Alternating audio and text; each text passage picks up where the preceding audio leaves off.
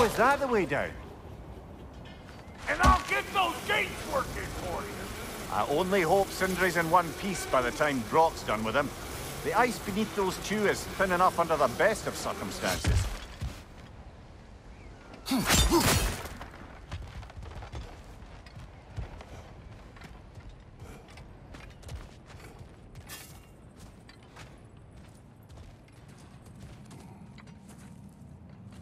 Where is everyone?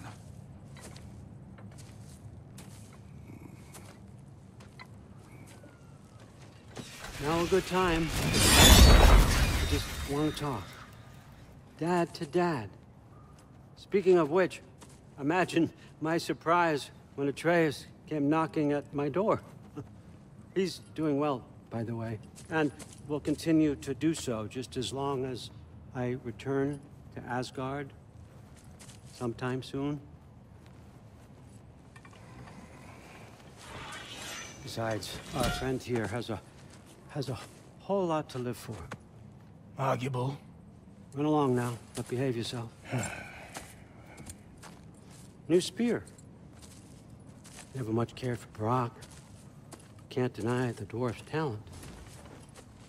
You came to speak. Speak. You don't really want war, do you, Kratos? All that blood on your hands, on your son's hands. I want peace as much as you do. Perhaps we can find it together. He's lying. I know. That boy of ours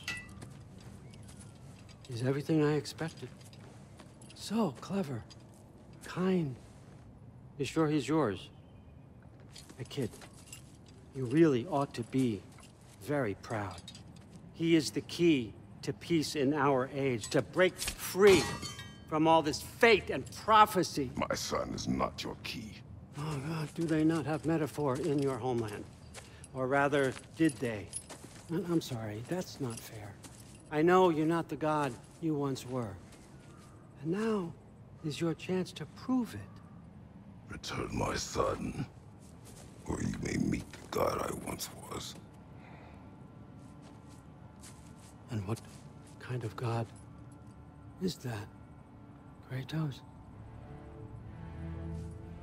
What do you even know of godhood? In your lifetimes, has anyone ever worshipped you? Ever prayed to you? Can you even imagine that kind of love? No! You don't care about mortals. You don't care about anything beyond yourself. Beyond the monster who kills without cause. You fear what you can never even hope to understand. Is it any wonder that your boy is in no rush to come back to you?